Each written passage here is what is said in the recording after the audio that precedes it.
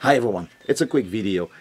Today I'm going to show you how to use a film picker to get the leader out after the film has been exposed.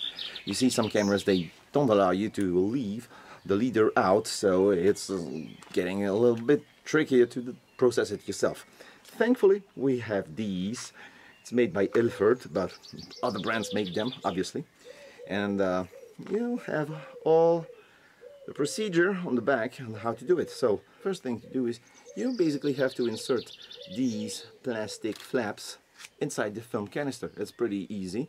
You just use your finger and you push them inside the film canister, just like this. You turn it, and if you turn it, you stop when you hear the click. Listen.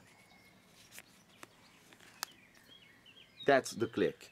You insert the first one, you turn it on a few times until you hear a second click.